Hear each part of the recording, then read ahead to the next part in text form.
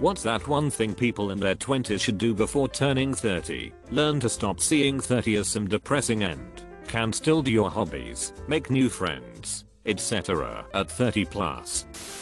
Other than investing, get your physical and mental health in order. The efforts you make in your late 20s and early 30s to establish a solid base of physical and mental fitness will pay huge dividends down the road. Just like every other living thing in nature, we lose playability as we age both mentally and physically, unless we actively take steps to stem that tide.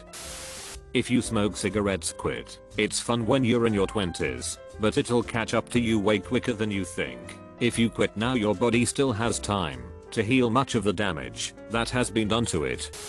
And learn the life plan mindset. Sometimes things change. You won't like your career that you majored in later, like you do now. Or maybe you already started seeing the cons. But that's okay. Starting over isn't a bad thing. Life isn't a race. Don't compare your life to your cousin Johnny or your cousin Lily. They're already struggling with their parents' expectations. Also, if you can, move away from your parents. You'll be surprised by how much parents can influence their children's lives and their choices.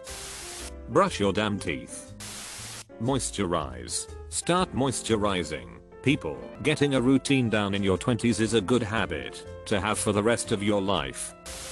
Realize that your friend group from your early 20s will most likely look completely different by your later 20s and into your 30s, and that's okay. To add to this, never stop making new friends. Your circle will change as people have kids, get married, change jobs. If you stop making new friends in your 20s, you will forget how to in your 30s. If you're a guy who suspects you might go bald early because of genetics, try out some weird hairstyles. Well, if it works in your line of work, get a fork, cut some bangs like it's 70s, grow it out, braid it. You only have one head of hair, and when it's gone, it's gone.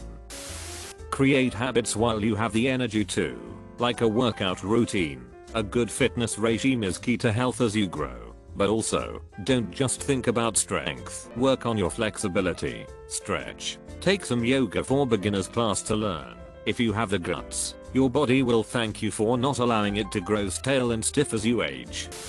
Seriously think about what you want to do in life before you limit yourself. Marriage and parenthood are great, but they also close many doors. Travel and see the world, or don't, and figure out how you want to live your life before it's not longer a decision you can make on your own. I don't mind the idea of having kids. Older kids can be cool, and it's always fun teaching them new things. And when I'm older, I want to have adult children.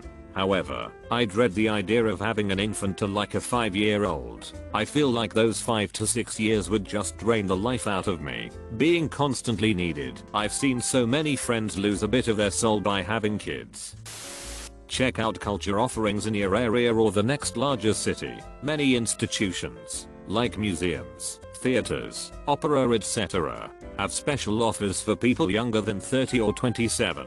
In order to interest the new generation, I noticed some time ago that I really enjoy theater. Who knew? And I'm now bummed that I could have gone to all the best shows for a fraction of what I would have to pay now that I'm over 30.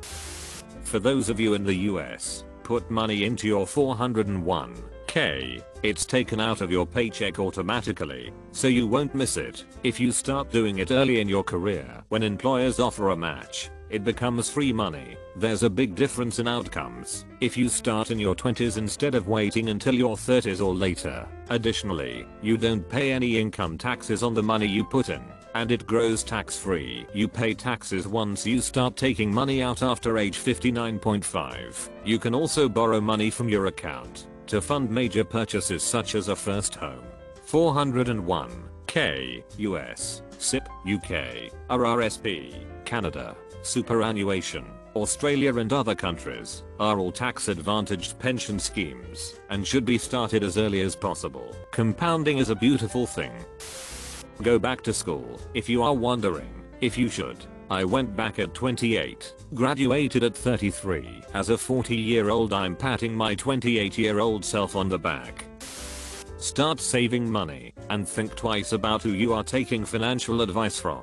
If the person giving you the advice is broke AF, or barely old enough to shave, then maybe you shouldn't listen to them. I have been given some absolutely awful advice over the years that would have sunk me if I'd taken it. Be excited about turning 30. I was. Every year had been better and better, and for myself anyway, my 30s have been great so far. If you're lucky, by the time you're 30 you have a better sense of self, give fewer craps about what people think of you, hopefully have a career or some stable footing, and maybe have some savings. Become independent enough that your responsibilities don't become someone else's problem to deal with, especially if you have roommates. Also, lose the douchey college bro attitude. Being an obnoxious know-it-all or the unrelenting center of attention guy gets real old real quick. Adulthood isn't a popularity contest. Start investing money. Add money to your retirement account, even if it's $10, $100, $27.50, whatever it is. Sock away a bit of money. Easiest way is to put it in an index fund, i.e. a mutual fund that follows some stock index like the S&P 500. When I was 22 or so, my friend's brother-in-law got a job at an investment company, and so naturally trolled all my friends' friends for customers, including myself, just to get him to stop talking. I agreed to invest in his funds a few hundred a month. After a few years, I stopped putting money into that fund. 30 years later, I took a look at that account, which I didn't add to, but just let sit around, and it had $250,000 in it, which I can't touch until retirement or else incur a tax event. Use sunscreen every single time you go outside, and never tan. I was an idiot and tanned plus never wore sunscreen in my teens and early 20s. My skin is a wreck now in my mid 30s due to all the sun damage, and once the damage is done you can't reverse it, unfortunately. Also, save as much as you can for retirement. Your older self will thank you. Start fixing any health issues, especially hereditary ones. Tackle it early, and you'll be able to live your life comfortably. If you wait, things will get worse, and you'll spend multiple years in your 30s or later dealing with it. Not ask questions like these. Do not feel you're part of the rat race. You have enough time in your life. Any hobbies you had in your 20s won't disappear when you're 30. Don't think 30 as being old, lol. Travel alone to a country halfway across the world that doesn't share your culture or language. Nothing puts you out of your comfort zone like intentionally being alone and uncomfortable, but it teaches you loads. You learn to be comfortable in your own skin and overcome being self-conscious and awkward. You grow from forcing yourself to eat alone and talk to strangers. You learn to appreciate people who are different from you, their food, their culture, and whatever arrogance, superiority complex, or ego you once had, even subconsciously. Gets a reality check. Perfectionist obsessed about being prim and proper. You learn you have most fun when you allow your hair to get messy and your feet to get dirty. You gain so much perspective, and it's so liberating. 20s and right out of college is when you have least responsibilities, so go. Stay single. Most people in their 20s haven't fully developed or established who they are and what they really want yet. Often you don't realize this until you are older and look back at yourself. Unfortunately, this is also the time when people make most of their life choices, their life partner, their career etc, and they often end up lumbered with poor choices which don't really fit anymore. Also, do as many things as you can while you are young, as your choices / opportunities reduce significantly over the years.